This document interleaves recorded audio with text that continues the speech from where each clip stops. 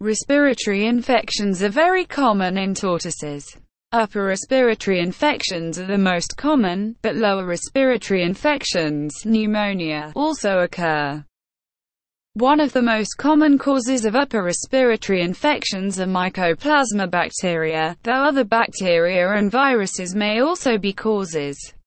Signs include a runny nose, bubbles from the nose, erosion of the nares, swelling around the eyes, and conjunctivitis, reddened, inflamed eyes.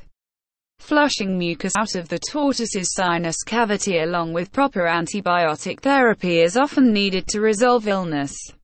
Tortoises with mycoplasma are often infected for life, and flare-ups during times of stress or immunocompromise are common. Lower respiratory infections are more significant and require more aggressive treatment.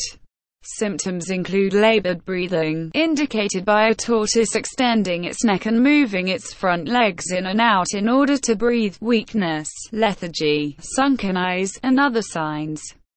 Radiographs, X-rays, are usually needed to diagnose lower respiratory infections. And a lung wash to collect samples for cytology and culture should be performed when possible to provide the best treatment.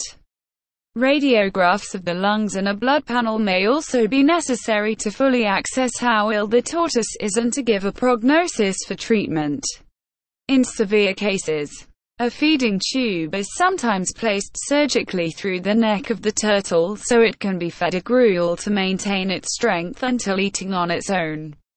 These feeding tubes may be in place many weeks to months.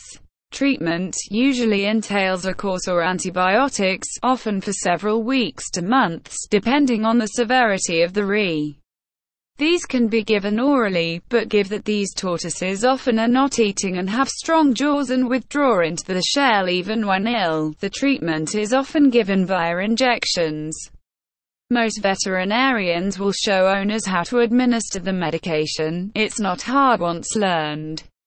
Nasal and ocular drops are also sometimes administered along with the antibiotics to help the turtle smell and see its food better.